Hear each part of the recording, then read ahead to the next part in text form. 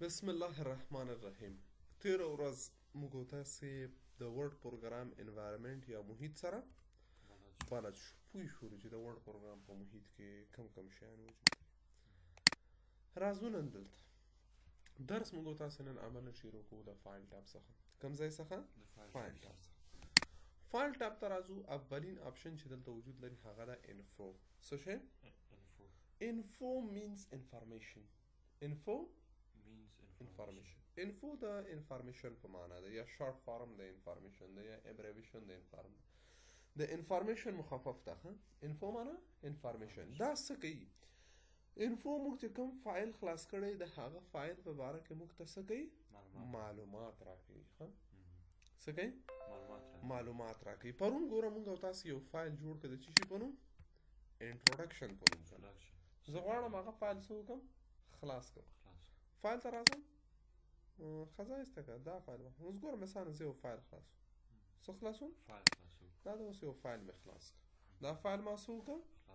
اوس راځم دلته فایل ته انفو باندې ټیک ټیک کوم. انفو د دې فایل په باره کې معلومات راکوي. سایز د دې فایل سایز څومره ده؟ 115 KB. څو صفحې ده؟ څو لغته ده؟ څونه وخت کې دا جوړ شوی ده؟ 113 دقیقو کې دا فایل جوړ شوی ده. ټایټل عنوان یې څه شی ده؟ نه لري. کولی شي یو ټایټل ورته څه وکړي؟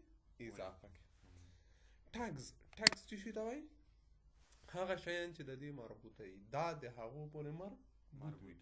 لکه مثلا زه لیکم بیلز، په دا بیل خو دا بیل دا ټګینګ کې دی بیل راځي. دا بیل د چا لري؟ حسین ده. نو په ټګینګ کې زه لیکم چې بیل، حسین، مرغدانه، سو ان دغه شیان لیکم. مثلا دا څه شیان چې د مربوط کی هغه کولی شو موږ ولیکو. کمنټس نظریه کولی شو موږ تاسو د دې په باره کې نظریه ولیکو. لاست موډیفاید ګوره کریټډ دا فایل په کوم تاریخ جوړ شوی ده؟ نه د 9مې میاشتې 11 تاریخ 2021 کال 11 بجې او 48 دقیقې دا فایل څه شوی ده؟ جوړ شوی ده. او آخرین ځل بیا په کوم تاریخ تغییر پکې راغلی ده؟ د 12مې میاشتې 11 تاریخ 2021 کال. لاست پرنټډ آخري ځل چې پرنټ شوی ده څه وخت پرنټ شوی ده؟ 12 میاشت 11 تاریخ 2021 کال 2 بجې دا پرنټ شوی ده آخري ځل. آتور دا فایل چا جوړ کړی ده؟ د مورچې په اکاونټ کې. آفرین. یعنې ځکه د کوم وخت کې چې دا جوړ شوی ده په هغه وخت کې د کمپیوټر نوم یا د یوزر نوم مورچې و. او لاست موډیفاید بای او آخرین ځل دا په کوم کمپیوټر یا په کوم چا تغییر کړی ده؟ حکمت یوزر کې دا څه شوی ده؟ تغییر شوی ده. اوپن فایل لوکیشن د فایل موقعیت. فایل اصلي کوم ځای کې ده؟ فایل چیرته ده؟ ډیسکټاپ کې ده. نو د فایل انفو موږ ته د فایل په باره کې څه کوي؟ معلومات راکوي. که چیرې موږ تاسې هر فایل ولرو دغه فایل په باره کې معلومات غواړو وګورو، نو څه شی موږ ته دا معلومات راکوي؟ انفو د دې فایلونو په باره کې موږ تاسې ته معلومات راکوي. بیرته راځو رن ته پرن کې لیکو وین ورډ انټر کوو یو فایل خلاصو. زه راځم دلته دا به بند کړم. یو فایل به جوړ کړم. یو فایل به لیکم. د چا په باره کې فایل جوړول غواړم؟ افغانستان مساوي RAND قوس خلاص قوس بند کړم. اوس دا سیف کوم. څنګه سیف کیږي؟ کنټرول او اس بټن دواړه یو ځای نیسم. براوز زم چېرته سیف کوم ورته دا په ډیسکټاپ کې سیف کړه یا په ډاکومنټ کې سیف کړه یا ډیسکټاپ کې مو سیف. اوس موږ تاسو چې کله راځو صفحې په سر وګورو د افغانستان په باره کې دا فایل دلته جوړ شوی ده. داخله فایل ته راځو.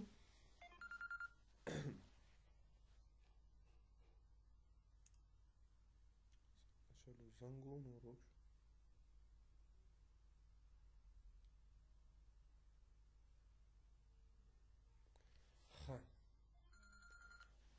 الو ممتاز صاحب زه دفتر کې یم. ولې ورچې خو نه و؟ نه والا زه دفتر کې یم.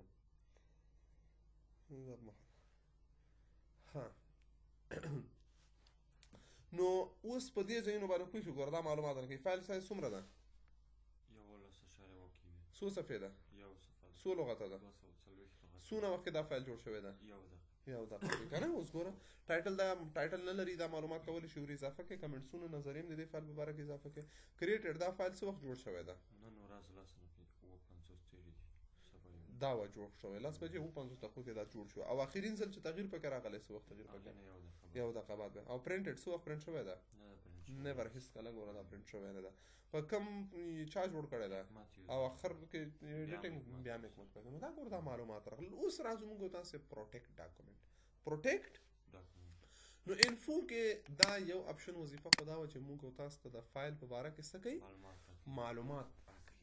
او پروټیکټ ډاکومنټ موږ تاسو کولی شو د پروټیکټ ډاکومنټ په ذریعه سره د فایل ته څه ورکړو؟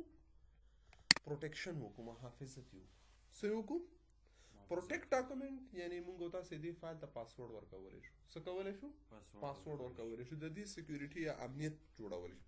اوس دا فایل پروت د صفحې په سر. دې فایل کې هیڅ نوع پروټیکشن نشته ده، حفاظت نه لري.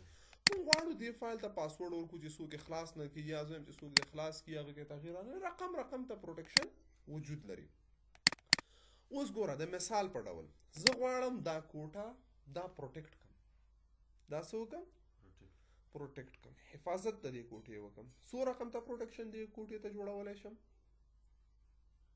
یو خو به دروازه وي چې کلپه شي څوک ورته ننوتی نه شي. صحیح شو چې کلپ مې واچوي. یو رقم ته پروټیکشن دا شو چې دروازې ته کلپ واچوم کیدي یوازې ما سره یې بل څوک نشي راننوتلی. یو دا شو. دوم بیا څوک ورته رام شي خو په د شیانو کې ګوته ورنه وهي شي. دا څه رقم ته کېږي؟ خو چې ورته ووایي یا دلته وارننګ چې ورکړو چې ګوته څوک اجازه نه لري. اوس ګوره مثالا زه غواړم دا کوټه پروټیکټ کړم. څو رقم ته پروټیکشن زه لګولی شم؟ یو رقم ته پروټیکشن زه داسې کولی شم چې باندې کلپ دروازې ته ورکړم چې څوک کلپ کوي بس څوک هم نشي راتلی. دا یو رقم ته پروټیکشن شو او دا قوي پروټیکشن ده. دوم رقم پروټیکشن داسې چې دروازې په سر دروازه کلپ منو خو یو کاغذ هلته لیکم ورته وایم چې بدون له اجازې ننوتل منع دي. دا هم یو قسم ته پروټیکشن ده. خو سړی که وغواړي راننوتلی شي خو یو پروټیکشن شو یو هغه مالته ولګوو. اوس دلته موږ تاسو دغه فایل چې ده دا اوس دې ته هم رقم ته پروټیکشن ورکولی شو. اوس فعلا هیڅ نوع پروټیکشن نه لري. دا فایل صفحې سرپوت هر څو کې خلاصوي په دې کې تغیرات راتلی شي. خو زه هم چې دا داسې پروټیکشن ورکړم چې دا څوک خلاص کي خو تغییر پکې رانشي. نو فایل ته راځم پروټیکټ ډاکومنټ. پروټیکټ ډاکومنټ کې یو اپشن موږ سره وجود لري مارک اس فاینل. مارک اس فاینل که چیرې دا اپشن زه ووهم دا فایل نور فاینل شو په دې کې بیا څوک تغییر نشي راوستلی. اوس ګوره دا کلیک مارک اس فاینل وایي this document will be marked as final and then saved. وایي دا مارک اس فاینل کېږي بیا سیو کېږي. ورته صحیح ده، بالکل صحیح خبره ده. دا فایل نور چې ده دا څه رقم ته شو؟ دا فایل مارک اس فاینل شو. په دې فایل کې څوک تغیرات نشي راوستلی. څونه تغیرات غواړي په هغه صحیح کې تغیرات نشي راوستلی. زه راځم دا بندوم بیا له سره خلاصوم که نه. دا فایل یو سړی خلاصوي. نو دا اوس په کوم موډ کې خلاص شوی ده؟ ریډینګ موډ. نو دلته به مونږ په پرنټ موډ باندې کلیک وکړو چې بېرته هغه خپل حالت ته راشي. اوس یو سړي خلاص کړي خو تغییر پکې راوستی نشي. ولې؟ ګوره پاسې ورته لیکلي دي مارکډ اس فاینل. وایي دا فایل څه شی ده؟ فاینل ده، نشاني شوی ده. An author has marked this document as a final discovering editing. وایي یو لیکوال ویلي دي چې په دې کې تغییرات مه راولئ. خو دا داسې نه ده. دا مارکس فاینل څه معنا ورکوي؟ دا په دې معنا ورکوي لکه د دروازې په سر چې ولیکي چې بدون اجازې ننوتل منع دي. خو که یو سړی وغواړي ورتللی شي. اوس دلته هم پاسې پې لیکلي دي چې په دې فایل کې څوک تغییرات مه راوړئ. خو که وغواړي یو څوک تغییر راوړي کولی شي ایډیټ انیوی چې ووهم بیا یو سړی پکې تغییر راوستلی شي. پوه شوې؟ نو مارکس فاینل دا اپشن دا وظیفه لري چې د دې په سر باندې لیبل وایي مارکس فاینل. ښه انفو کې پروټیکټ ډاکومنټ کې مارکس فاینل د دې په سر باندې یو لیبل وهي ورته وایي چې په دې کې تغییرات مه راولئ، مې راولئ. او که وغواړي نو بس بیا ایډیټ انیوی وایي راستی شي. نو دا مارکس فاینل ده. نو دا ډېر قوي پروټیکشن نه ده خو دا یو قسم ته پروټیکشن. پوه شوې؟ بل انکرپټ ود پاسورډ که چیرې موږ دا کلیک کړو دې ذریعې سره موږ خپل فایل ته پاسورډ ورکولی شو. دا فایل چې اوس موږ تاسو خلاصولو ټایم کې پاسورډ غواړي؟ نه غواړي. خو زه غواړم چې دې فایل ته پاسورډ ورکړم که چیرې دا فایل څوک خلاصوي د خلاصولو په ټایم کې د دا څه ولري پاسورډ دا ولري صحیح شو که نه شو صحیح نه صحیح صحیح ده که نه زه هم زه دا پاسورډ ولري نو څه کوو فایل ته راځو او پروټیکټ ډاکومنټ ته ورته وایو چې انکرپټ with a password دې ته څه ورکړه پاسورډ ورکړه څه پاسورډ ورکوې ته ووایه پاسورډ 1 2 3 صحیح شو که نه دا مو وکړئ بیا دوباره راغله دا پاسورډ کنفرمیشن په خاطر غواړي 1 2 3 اوکې موږ نو دا فایل نور چې ده هغه څه واخیسته پاسورډ دا سیف کومه نو اوس چې کله هم دا فایل خلاصوي د خلاصولو وخت کې پاسورډ ورسره یې خلاصېږي او که نه وي نشي خلاصولی دا به اوس څنګه کوو اوس ګوره غلط پاسورډ وکړو the password is incorrect word cannot open the document پاسورډ غلط ده word دا فایل به خلاص نشي کولی اوس چې زه صحیح پاسورډ ورکړم بیا دا څه کېږي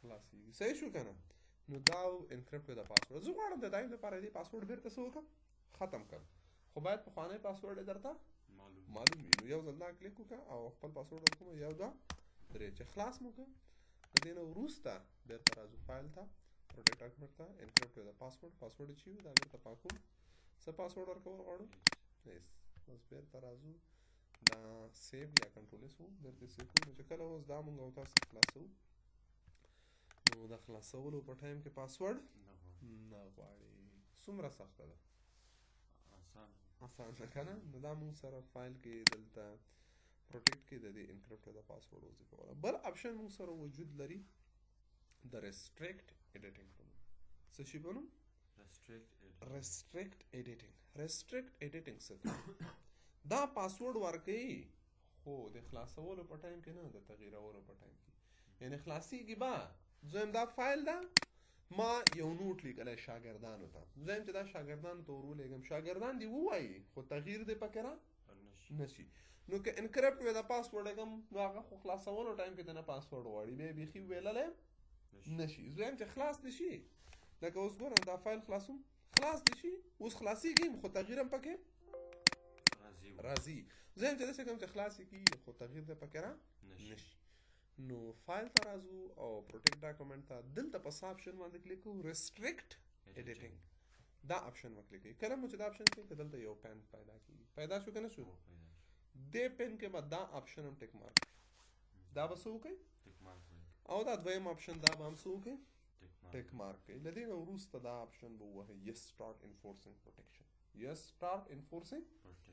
دا به ووهئ څه پاسورډ ورکول غواړئ چې کم پاسورډ مو په طبیعت برابر و هغه پاسورډ ورکوئ 1 2 3 بیا راځو لیکو 1 2 3 دا مو ورته ولیکو اوکې نو دا فایل ګوره دا مینیوګان هم ټولې ډیسیبل شوي کار نور نشي کولی په دې کې چې څومره یو سړی غواړي چې په دې کې تغییر راوړي تغییر پکې ایون دې ته رنګ هم نشي ورکولی سایز هم نشي ورکولی هېڅ قسم تغییرات په دې کې اوس دا فایل صفحې په صفحو د دې ټولو خلک ته ولې وخت نه خلاصوي و دا ریډینګ موډ کې خلاص کړه که ریډینګ موډ کې خوښه نه وي پرنټ لاؤټ بټن دا وهي دغه ځای او اوس راځو کولی شو په دې کې موږ تاسو څه وکړو تغییرات نشي راتلی خو که زه غواړم پکې زه تغییرات راولم صحیح ده که نه اوس زه څنګه تغییر پکې راولم ما ته خو پاسورډ هم معلوم ده نو بیا به څه وکړو فایل ته راځو او پروټیکټ ډاکومنټ کې ریسټریکټ ایډیټینګ بټن وو ریسټریکټ ایډیټینګ بټن هم چې وله دا پین بیا څه کېږي پیدا کېږي په دې کې به په سټاپ پروټیکشن باندې کلیک وکړو سټاپ پروټیکشن خو د پروټیکشن چې سټاپ کوي پاسورډ غواړي پاسورډ چاته نه معلوم هغه نشي سټاپ کولی نو سو پروټیکشن پاسورډ 1 2 3 نو دې نه پروټیکشن ختم شو نو دا موږ سره د پروټیکشن چې دا فعلا دپاره دا درې قسم پروټیکشن صحیح دي چې کولی شو موږ تاسې د ورډ فایل ته څه وکړو پروټیکټ ډاکومنټ ذریعې سره دې فایل ته پاسورډ ورکړو بل راځو موږ سره چیک فار ایشوز دا دونه خاص اپشن نه ده او ډېر په درد هم نه خوري نو بعضې خلک کوي که نه وایي چې دا استاد ځان تېرولو دپاره کمپیوټر استاد چې په څه شي پوه نه شي بیا وایي چې دا د انټرنیټ مربوط کېږي او بیا وایي چې په درد نه خوري خو واقعیت سره ډېر وخت داسې شیان موضوعګانې چې هغه 100% لازمي نه یاسې بس وخت ضایع کولي نو اوس دلته هم زه به هم دا درته ووایم دې په خاطر چې فکر ونه کړې چې والا استاد نه پیدا بس راته ویلې چې دا په درد نه خوري که نه نو را به شو به ګورو چې دې کې څه شی دي اول موږ سره د انسپیکټ ډاکومنټ څه شی ده؟ انسپیکټ ډاکومنټ. دلته انسپیکټ ډاکومنټ ستا په فایل کې ستاسو په فایل کې څه کوي؟ اضافي موضوعګانې لټوي. څه شی لټوي؟ اضافي موضوعګانې. داسې موضوع یا داسې ټیکس یا داسې نوشتې چې هغه څه شی دي؟ اضافه دي، په درد نه خوري، هغه لټوي. او بیا کولی چې هغه څه وکړي؟ له منځه یوسي. نو اول موږ او تاسې څه شی یو؟ موږ او تاسې څه یو؟ انسانان یو. انسانان بیا اشرف المخلوقات دي. ذهن عقل خدای راکړی که نه؟ نو چې شی په درد نه خوري، اضافي شیان یې ولې زه پرېږدم او ولې یې لیکم که نه خپله، نو ضرورت نشته چې کمپیوټر باندې هغه موږ څه وکړو؟ ایسته کړو، پیدا کړو. اوس مثال په ډول، د مثال په ډول صحیح ده؟ دلته زه راځم دغه 2 پاراګرافه چې دي دا زه څه کوم؟ له منځه یې نه وړم، هایډ کوم یې. یو له منځه وړلي او یو هایډ کولي. دواړو تر منځ خو په فرق پوهېږې که نه؟ هایډ په دې معنا چې وي به خو ښکارېږي به نه، او له منځه چې دې وړلی نه بیخي بیا نه خلاص وي. نو زه راځم دلته کلیک کوم. دا څنګه هایډ کېږي؟ کم ټیکس یا نوشته چې تاسې هایډ کوئ، سلیکشن به واخلئ، انتخاب به یې کوئ، د هغه نه وروسته به راشئ دې آپشن باندې به کلیک وکړئ. کله مو چې دا آپشن کلیک کړه ورته ووایئ چې څه شی؟ هیډن. دا مو کلیک کړو، اوکې. پاراګراف څه شو؟ هایډ شو. زه اوس غواړم دا وګورم بیرته. دا څنګه وګورو؟ اوس به راشي فایل ته، په څه شي باندې به کلیک وکړې؟ نه، آپشنز. چېرته به راشي؟ آپشنز. او په آپشنز کې کوم بخش ته؟ ډسپلی. په ډسپلی کې دلته به ورته ووایي چې هیډن ټیکس. دا مو چې ټیک مارک کړه نو هغه هیډن ټیکس هغه دوباره بیرته څه وشو؟ پیدا شو. صحیح ده؟ دا یوه قصه. بل فایل ته زه راځم. مخکې موږ ویلې انفو. د دې فایل په باره کې زه یو ټایټل ورکوم چې دا یې ټایټل، ټګز ورکوم، دا یې ټګز، دا یې کمنټ، سوال یو شی مو. اوس ما سره په فایل کې اضافي شیان چې دي یو دغه ده، اضافي ټیکس دغه نوشتې کې ښه. او بل ما سره چې شی دي په فایل کې په پراپرټیز کې که نه؟ په څه شي کې؟ پراپرټیز کې ښه. په پراپرټیز کې دغه شیان چې دي دا موږ سره څه شی دي؟ اضافي شیان. نو که غواړم پاک کړم خپله کلیک کوم، پاکوم یې. پوه شوې؟ اوس راځو موږ تاسې فایل ته انسپیکټ ډاکومنټ، چیک فار ایشوز. په چیک فار ایشوز کې انسپیکټ ډاکومنټ. اوس دا فایل لټوي، ګوري چې کوم ځای کې ستونزه ده. کلیک مو وکړه په دې باندې، انسپیکټ یې کړه، ویې ګوره ټول شیان او یو ځای یې پیدا کړه. ډاکومنټ پراپرټي کې وایي اضافي شیان شته، غواړې هغه لرې کړې، ریموو ختم. بل وایي هیډن ټیکس نوشته دې څه کړې ده؟ هایډ کړې ده. دا هغه هم ستا په صفحې کې لا تر اوسه هم شته، غواړې لرې کړې، ختم شو. اوس چې کله موږ داسې راځو ته ګوره هغه هیډن ټیکس څه وشو؟ نو دا دومره خاص شی نه ده، ځکه هم درته ویلې چې په درد نه خوري ډېر ښه. دلته دا یو دا انسپیکټ ډاکومنټ. بل چیک اکسیسیبیلیټي. چیک اکسیسیبیلیټي دا څه کوي؟ دا د دې اکسیسیبیلیټي چیک کوي، یعنی د دې فایل ظاهري بڼه ګوري چې په دې کې خو د لوستونکي دپاره کومه ستونزه نه شته که نه شته. آیا دا فایل په ویللو کې کوم مشکل لري؟ نه لري که نه. نو موږ ښه پوهېږو چې دا فایل په ویللو کې مشکل لري که نه، که کمپیوټر ښه پوهېږي؟ موږ یې وایو، موږ یې لیکو. اوس ګوره خو زه راځم دلته کلیک کوم فایل ته، په چیک فار ایشوز کې ورته وایم چیک اکسیسیبیلیټي. اکسیسیبیلیټي چیک کړه. دا اوس چیک کوي چې وایي نو اکسیسیبیلیټي ایشوز فاوند. کوم اکسیسیبیلیټي مسله په دې کې پیدا نه شوله. People with disability should not have difficulty reading this document. هغه خلک چې حتی معذور و معلول هم دي هغه د دې په ویللو کې کومه ستونزه نه لري. دا اوس که فایل د نوشته بې اندازې وړوکي صحیح ښکارېږي نه، یا ډېره غټه یي لغتونه سره صحیح نه معلومېږي، یا بل څه مشکل پکې راشي، بیا درته وایي چې په دې فایل کې دغسې مشکلات شته ده، دا اصلاح کړه. د مثال په ډول زه یو ستونزه را پیدا کړم. دې فایل کې اوس کومه ستونزه شته؟ څه ستونزه ده پکې؟ دغه مربع شکل ورته پیدا شو، اوس خط نشي ویلی. اوس دې کې مونږ راځو کمپیوټر ته وایو چې ته وګوره ته راځه دا ایشوز چک کړې چې کوم مشکل خو به نه وي پکې. نو مونږ یې خپله یې نو څه کوم چې په دې چې کوم په خیر راځو چک اکسیسیبیلیټي چک یې کړه. ایرر 2 ایررز دي. څو ایررز دي دا وګورئ، 2 ایررز دي.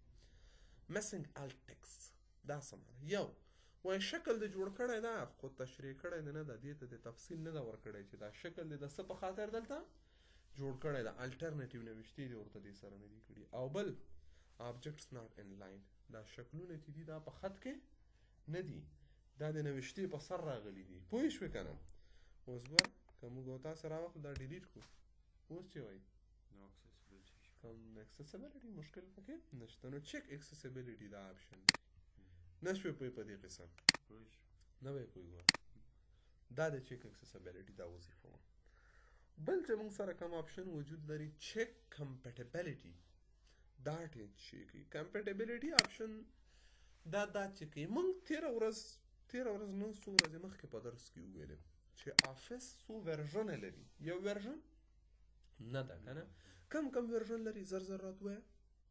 1999 2000 2003 2007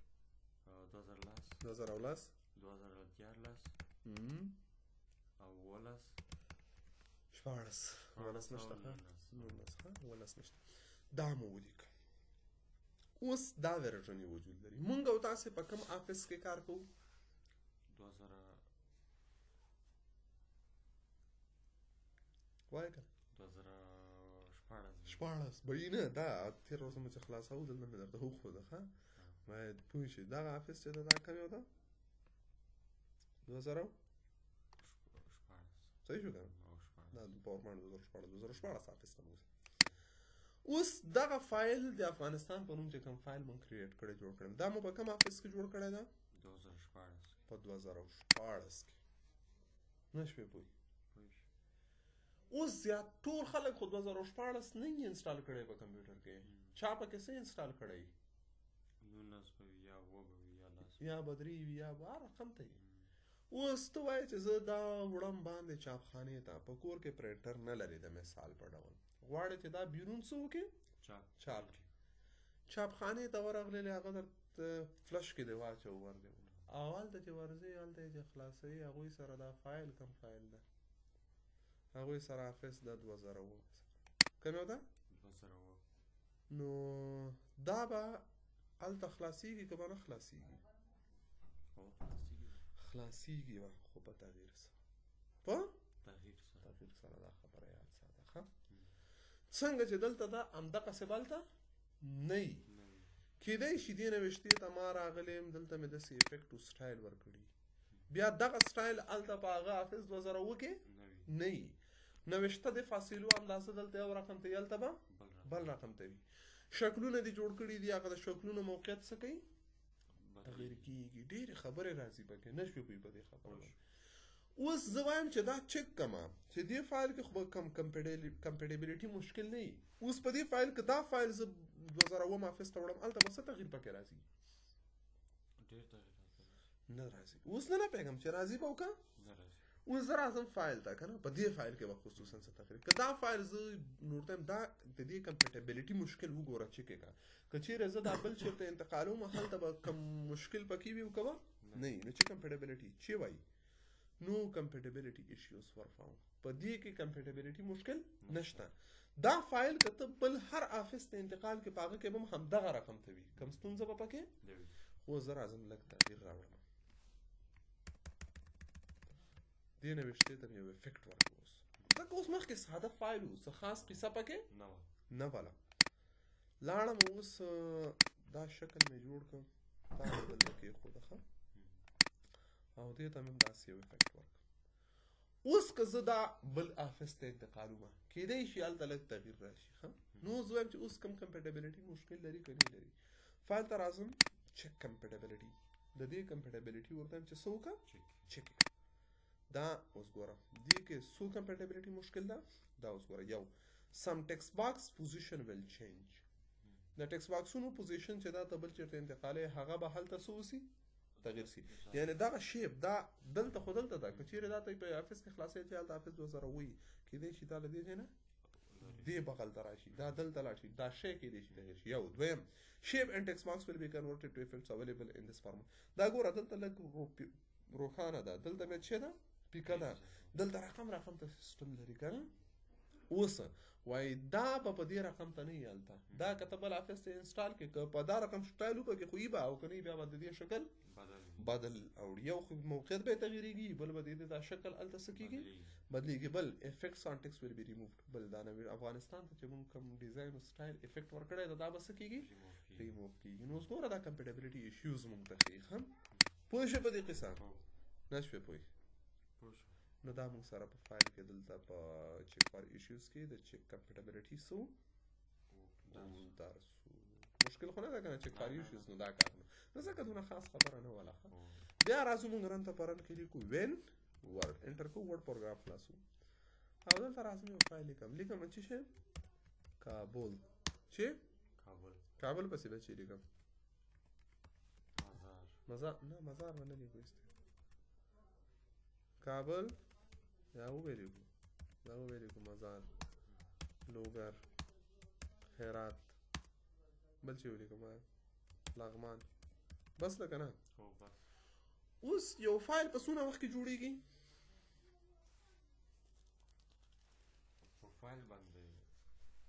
فایل تر فایله پورې تعلق پورې ده داسې فایلونه یې کیدای شي کلونه په تېر کې ملا مکمل نشي داسې فایلونه کیدای شي یو ساعت کې جوړ شي داسې چې هغه ستا فایل نوښتې اندازه او هغه پورې تعلق لري که نه چې ته څه رقم د فایل جوړوي اوس موږ یو فایل لیکو یو ساعت 2 ساعته مې کار پکې وکړه روان د لیکل مې کړي کمپیوټر د دا برقي شی ده په دې اعتبار نشته دفتن برق لاړه کمپیوټر سو او فایل مې سیو کړی هم نه ده نو داسې مه کوئ هر کله چې تاسو یو فایل لیکئ اول یې سیو کوئ مخکې له دې چې تغییرات پکې راوړئ څه یې کوئ سیو یې کوئ خالي فایل سیو کوئ بیا چې لیکل کوئ هر یو دقیقه بعد کنټرول ایس پسې وهئ چې تغییرات سیو شي خو بیا هم احیانا انسان ده لیکل کوي سیو کړی نه ده کمپیوټر ګل سو یا دا فایل بند سو یا کوم بله ستونزه راغله خو هر څه خو فایل ثبت نو اوس په څه کوي او 2-3 ساعته دې لیکل هم کړي دي 10-20 صفحې نو دا خو داسې اوس مایکروسافټ کمپنۍ دا شی تیار په نظر کې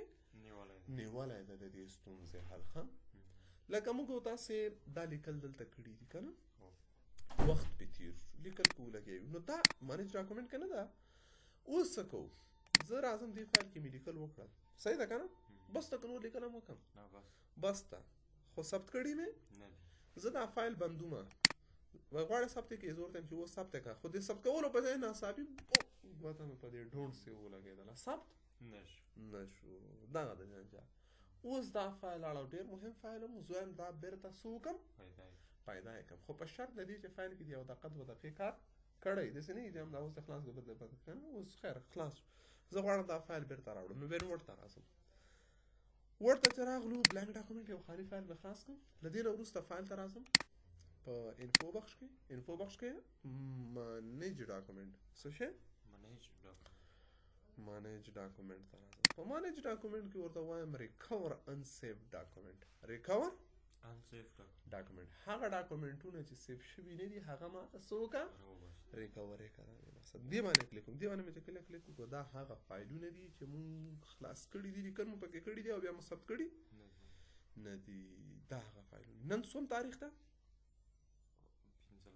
15 د 12 که نه د 12 میاشتې 15 دا فایل دی مونږ نه ځکه دا 12 تاریخ دقه دی مونږ فایل ده ګوره د 15 تاریخ 2020 کال کې مونږ یو فایل کړی وي 11 بجې او 21 دقیقې خو ثبت کړی مو خو خدای دا فایل ورته دا ماته بیرته څه وکړه هغه فایل یې بیرته دوباره لاسته راوړ کړی نو هماغه فایل ده ګوره کابل مزار لوګر هرات لغمان هماغه شیانو چې لیکلي دي اوس یې راشه څه وکړه سیو اسې که بس چار چېرته سیف کوي او نوم ورکړه فایل یې بیرته دوباره راڅخه ځای نه سیف کومستی صحیح شو که نه په دې قصه خو د سر خلاص شو دا خو ډونټ صنف ووهه ورد هم کلوز کو که دا راسن کمپیوټر ګل شي هر رقم ته چې شوی پوه شو مشکل نشته ده که نه نو دا فایل بیرته لاسته راځي نو سیو اس کولی شي بیرته فایل لاسته راځي پوه شو نو موږ تاسې دلته په وین ورډ کې څه شی ده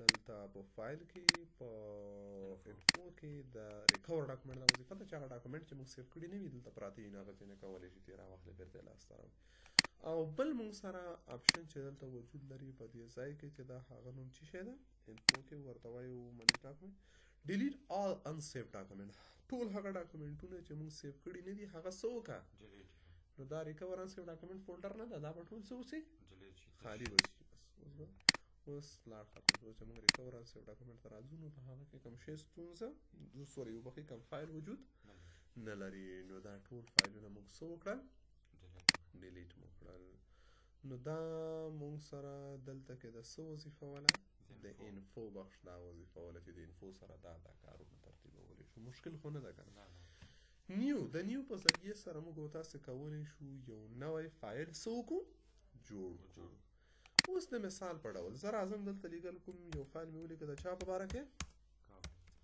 اوس غواړم یو فایل بل ولیکم د چا په باره کې خوست په باره کې دا فایل خو شو د کابل په باره کې زه غواړم یو بل فایل جوړ کړم د چی په باره کې نو څه کوو کنټرول ان نیسو چې یو نوی ډاکومنټ خلاصي یا هم راځو فایل ته ورته یم چې نیو یو نوی فایل جوړ کړه موږ ته څه شي بلانک ډاکومنټ یو خالي ډاکومنټ جوړ کړه او دلته راځم ورته لیکم چې دلته چا په باره کې مساوي RAND قوس خلاص قوس بند دا لیکل مو وکړل اوس ستونزه حل شوه که نه نو نیو فایل کې نیو بلانک ډاکومنټ کنټرول ان یې شارټکټ دی یا بلانک ډاکومنټ وي یو خالي فایل راځي نو دا خو موږ ویلې چې بلانک ډاکومنټ دی اوس دا چې شی دی دې ته موږ وایو ټمپلیټس نمونې چې موږ تاسې که خالي فایل نه غواړو یو نمونه غواړو څه وکړو جوړم د مثال په ډول د مثال په ډول سره رقم ته زه تا ستا نوم چې ده حفیظ تا ته یو چا وویلې چې سی وي دې ما ته راوړه چې زه تا ته څه وکړم وظیفه درکړم اوس تا اوله ورځ ده په ورډ کې کار کوې په ورډ کې پوره بلدم نه یې مثلا درېیمه ورځ ده چې درس وایو که نه نو ته به څنګه سی وي جوړی سی وي جوړول دی زده نه دي که نه یا بالکل ذهن کې دې شته نه چې دا سی وي څه رقم ته جوړېږي اوس زه غواړم یو سی وي جوړه کړم خالي فایل نه راوړم که خالي فایل مې راخلاص کړه خو زه نه پوهېږم چې په دې کې سی وي څه رقم ته جوړېږي نو زه راځم فایل ته یو نمونه د سی وي راخلم فایل ته راځم ورته یو نوی فایل راوړه د جنتري نو سی وي پیدا کړه یا دلته سرچ کې ولیکه که انټرنیټ آنلاین در سره یې دلته ولیکه چې سی وي او که آنلاین نه وي نو بیا دلته ریزومیانې فارمټونه څه ده ګوره دا هم یو شکل ده سی وي ده دا هم یو شکل ده سی وي دا ښه دا بل شکل دی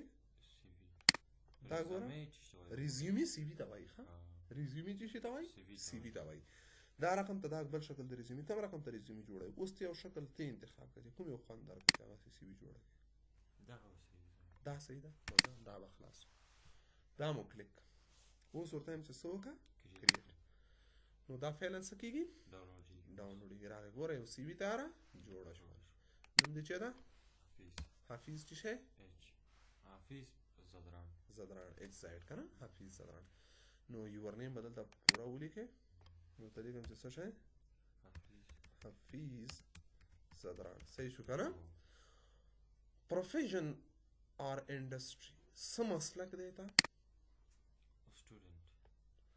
اوس به دلته نه لیکو سټوډنټ ته کمپیوټر ساینس وایې ته یو آی ټي پرسن یې که نه نو دلته ولیکه چې آی ټي سپیشلیسټ آی ټي سپیشلیسټ متخصص د آی ټي صحیح شو که نه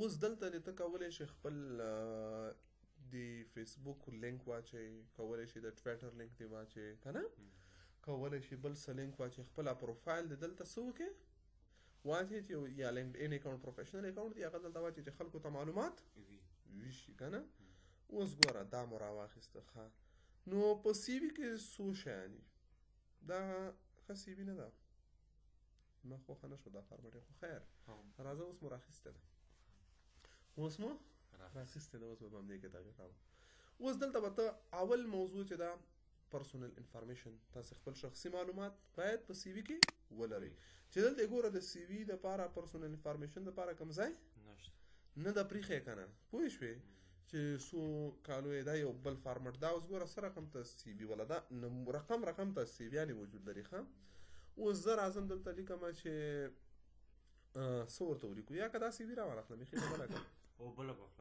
که دا هم خلاص وکړو مشکل نشته خیر دا تغیر مشکل نشته همدې دا د خپل ځان فارمټ دپاره عیارو آی ټي سپیشلیسټ مو ولیکم دلته راځم فون نمبر لیکم که نه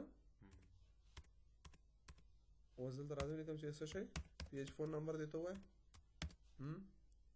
0 واته 9 شپږ 3 5 صحیح شو که نه او راځو ته لیکو چې څه شی همدلته لیکم ایمیل ادرس دی 0 ایمیل ادرس خو داسې نه کښې که نه hafiz@gmail.com دا د ایمیل ادرس شو که نه او بل څه ورته لیکې پکې مثلا ورته لیکې DOB ډیټ آف برث 2004 که نه مثلا نور دا پرسونل انفارمیشن دلته څه وکړه خپل تکمیل کا پوه شو خو یو ساحه په سی وي کې حتما د پرسونل انفارمیشن لپاره باید شتون ولري که نه وي دې خپله څه وکړه جوړې کړه ور اضافه کړه یو شو دا یو خو دا موضوع شو ګوره دا ساحه د پرسونل انفارمیشن شوله دا ساحه د څه شي شوله پرسونل انفارمیشن لپاره موږ تاسې دا ساحه راواخیسته ګوره دا شین خط چې راځي دا ما تاته ویلي چې دا ګرامري مشکلې فاصلې برابرې نه وي ښه اوس ګوره حل شو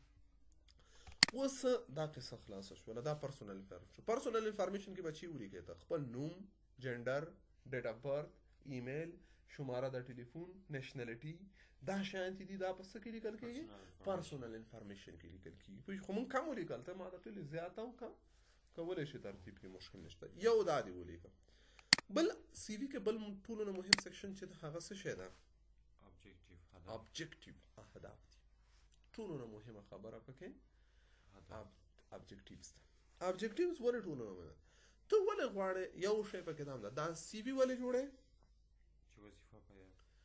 وظیفه دا خو یو وظیفه دې پیدا کړې ده پیدا کې نه وظیفه دې پیدا کړې ده وظیفې ته غواړې ته دا سی وي اپلای وکړې نو سی وي د څه شي لپاره جوړې د وظیفې اخیستلو دپاره پیدا کولو دپاره نه که نه چې پیدا دې کړله بیا سی وي ورلېږي په سی وي باندې وظیفه پیدا کېږي نه اخیستل کېږي اوس ته ولې دا وظیفه اخیستل غواړې هغه ادارې ته چې ته دا سی وي ورلېږې ستا هدف د دې وظیفې اخیستل نه چې ده ولې وظیفه کوي پیسې واخلې دا خو ښه هدف نه شو دا ښه هدف نه شو ولې هغه سړی چې ته دلته ورته ولیکې چې زه غواړم پیسې واخلم ځکه دا وظیفه کوم که نه نو هغه تا نه سلیکټ کوي یا څوک چې HR منابع بشري کې ناست دي دا څوک انتخاب چې تا وګوري وایي دا د پیسو شوقي ده دا سړی نه اخلو صحیح ده هغه زړه کې وساته چاته وایم چې زه پیسو دپاره دلته به ته وسته لیکې ابجکټیوز کې د وظیفې هدف به ته دا ولیکې داسې یو ابجکټیو به ولیکې چې هغه څوک چې ستا سی وي وایي هغه کنوینس شي تسویق شي چې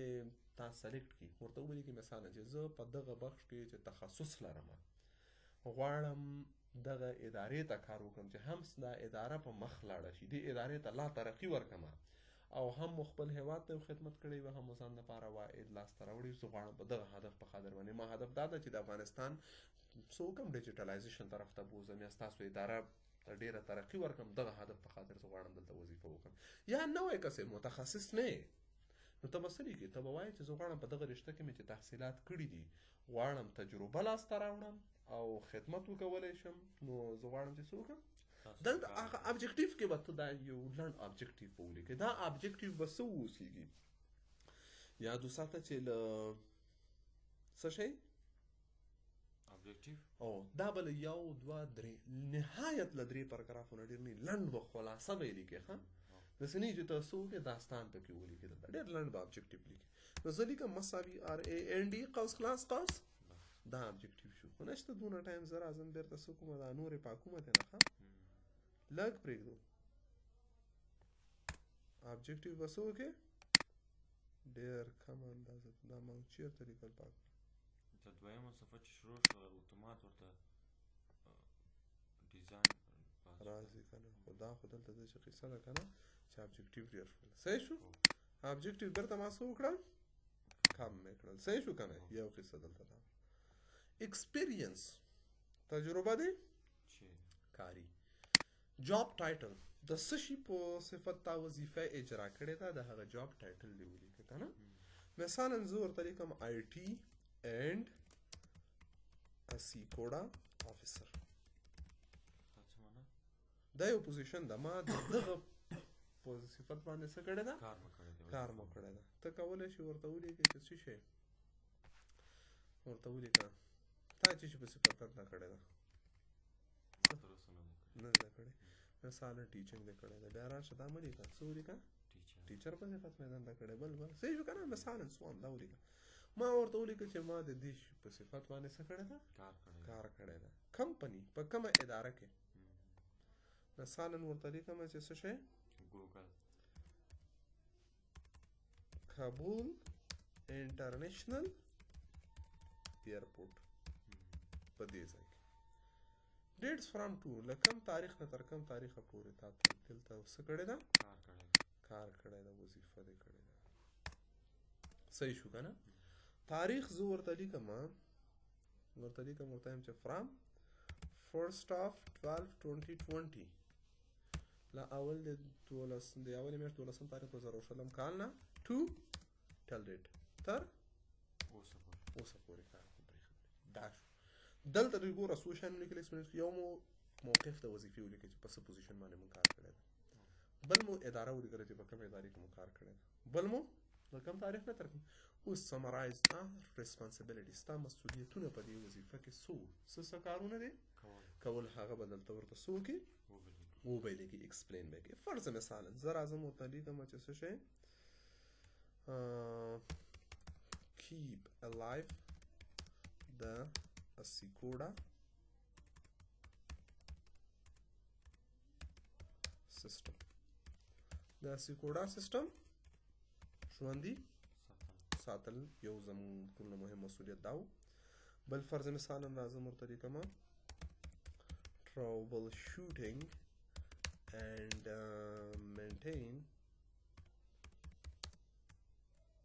network په network یا شبکې کې مشکل حل پیدا کول او دغه مینټین کول بررسي کول دي فرض مثالا بل ورته لیکو چې څه شی installation and configuration of devices د ډیوایسونو انسټال کول او کنفیګر کول بل لازم ورته لیکم فرض مثالا management of network د شبکې مدیریت سو ان چې سره کی ریسپانسیبلیټیز تاوي په دې پوزیشن کې هغه به ته دلته څه وکړي وبلیکې دا یو شو دا څه شی شو یو بل ایکسپیرینس لري راشه بل ایکسپیرینس دې څه وکړه دلته ولیکه چې څه په صفت د دنده اجرا کړې ده فرض مثالا راځو ورته لیکو چې څه شی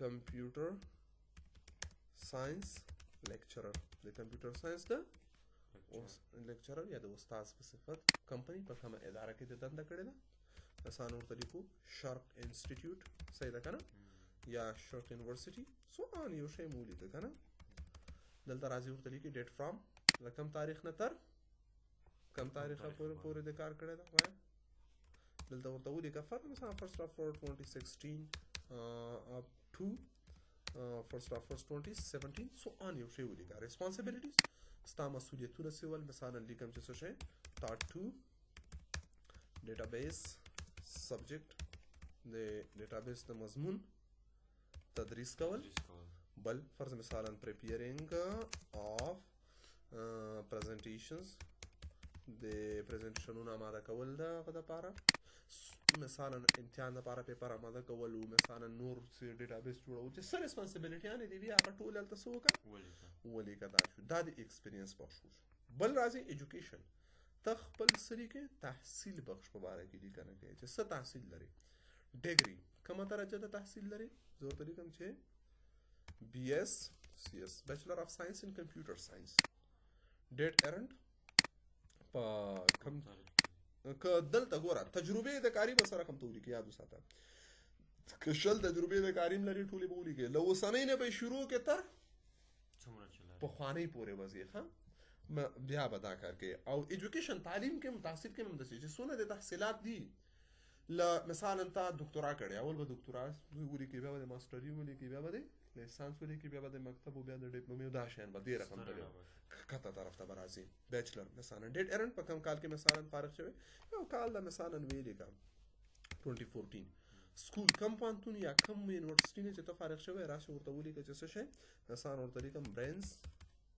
پوسټ ګریجویټ ډیګري کالج یا پرنس کالج سو دا مو صحیح شو که نه You might want to include your GPA ګریډ پوینټ دی ښیي چې څونه د نمرې دې وړي دي جی پی ای دې څومره والا 3.4 والا 5.4 که نه هغه اندازه درته ښیي پوه شوې کورس ورک په څه کارونه لیکل کړي دي څه د لاسته راوړي دي مثالا ورته لیکمه مثلا ورته وایي چې څه شی د ما جی پی ای چې ولا مثلا 3.5 جی پی ای باندې مې دا ختم کړی دا کم سبجیکټ په دې کې ویلي دي مثلا ورته وایم چې څه شی دي آی ټي مو پکې ویلی دا ډیټابیس مو پکې ویلی دا څو یو شی د لیکئ که نه مثلا ورته وایم چې بیسټ سټوډنټ اوارډ مونږ پکې اخیستی ده صحیح ده که نه STUDENT نور هغه کومې لاسته راوړنې چې ته نور هم په دې ډګري کې تا درلودلي چې تحصیلي جریان کې هغه به دې دلته څه وکړي وبه لیکې نو دا د یو ډي هغه سوره چې شی شوه تحصیل شو په مکتب نه خارج راشه ورته ولیکه چې های سکول په دې تاریخ باندې دغه مکتب نه دغه شي نه که نه مثلا سوال یا مثلا راغلی تا یو ډیپلوما دې وکړه ډي آی ټي ډیپلوما دې وکړه ډیپلوما ان انفارمیشن ټیکنالوژي په کم کال کې دې ویلې په 2021 کې دې ویلې کم سکول کې دې ویلې ته به څه لیکې نوم به لیکې چې به لیکو دلته مثلا لیکو فرض مثلا طلان کمپیوټر سینټر دا دې ځای نه دې څه وکړه ډي آی ټي څه کړه ډي آی ټي د لاسته راوړی کم شیان دې پکې ویلي دي که نه هغه ټول تفصیل دلته څه وکړه ورکړه خو خلاصه دا شو volunteer experience or leadership که نه داسې یو هغه فرض مثلا ګوره did you manage a team for your club که نه چې داسې experience چې تا یو ټیم څه کړی اداره کړی هغه ورته ولیکه که نه مثلا زه ورته لیکم چې I have worked as a team leader with I get group of companies ما د ټیم لیډر په صفت باندې د آی ټي ګروپ اف کمپنیز سره څه کړی ده کار کړی ده and I have undertaken and I have several projects so I have completed completed several IT projects projects and I was the team leader for a group of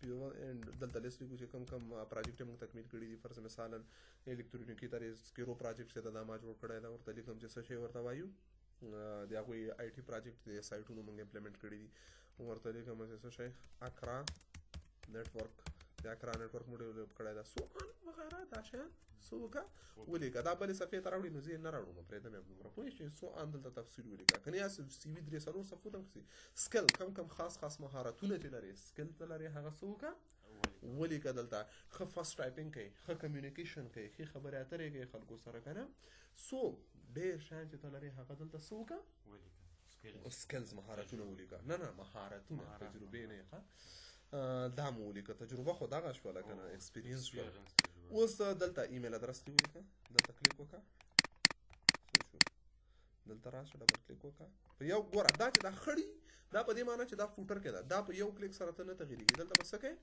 ډبل کلیک به کوې ښه نو راشه ایمیل کې دلته څه ولیکه ایمیل د څه ده hafiz@gmail.com یا زه به خپل ایمیل ورکړم څه به ورکړم خپل ایمیل ورکړم ته لیکم چې abdullah.sorush72@gmail.com دا یو ټویټر اکاونټ زه نه لرم ټویټر زه نه یوز کوم زه ورته لیکم چې نن ټلیفون نمبر مې لیکم 029 یودش لینکډ ان لرمه لینکډ ان یو آر ال باید راکاپي کو دا لینکډ ان یو ویب سایټ ده سوشل ویب سایټ ده چې هلته ټول پروفیشنل مسلکي خلک پکې څه لري اکاونټ لري نو خپل لینکډ ان اکاونټ ادرس را پیدا کړو ګورم ځکه چیرې څوک راشي ګوګل ته چیرته ګوګل کې په ګوګل کې ولیکي چې څه شی عبدالله سروش که نه اوس دا لیکي دلته خو اوله موږ ویډیوګانې چې څه موږ کار کړی د هغه راځي اوس ګوره خبره مو د لینکډ ان کوله ښه ګوره اف ډاټ او عبدالله سروش اوس ګورو د عبدالله سروش لینکډ ان پروفایل ګورو که نه دلته راخلو خلاصو ښه وایي ته باید یو ځل څه وشي ساین ان شي او بیا تر هغو چې د هغه سړي پروفایل وګورې خو زه خیر ساین ان کېږو نه که ساین ان شم دا صحیح شو کنه ساين ان شو ګوره کنه عبدالله سروش ګوره دا پروفایل ده کنه دلته نور معلومات دا خاص پراګه جوړ کړي مثلا دا را واخله دا لینک سو کا خبره سره کاپی کا لینک د پروفایل سو کا دلته پیسټ کا که څوک غواړي بیا دا لینک ان اکاونټ وګوري دا وایي کنه هلته کولی شي دا هغه وګوري نو دا یو سی وي موږ څه وکړله جوړ هم کړله سیو هم کړله او البته له ټیمپلیټس یا نمونونه مو څه وکړله استفاده وکړله نو ته رقم سیویانې جوړولی شي نو مشکل به پکې انشاءالله نه وي راتلونکې ورځ به بیا د خیره په بلې موضوع سره غږېږو په انفو او نیو بخش باندې سرخلاص شو د خیره ته هر رقم ته به سبا چې راځې یو به ما ته خپله سی وي راوړې جوړه کړې وی راوړې ښه یو ته وایې یو به یوه سی وي جوړه کړې او بل به ته څه وکړي یو سرټیفیکیټ به جوړ کړې ښه څه به جوړ کړې سرټیفیکیټ به جوړ کړې را به وړې او دریم یو به یو جنتري جوړه کړې را به دا درې شیان به څه وکړې جوړ به کړې په فلش کې به یې راوړې که راوړي دي نو بیا درته درس نه وایم ورته ښه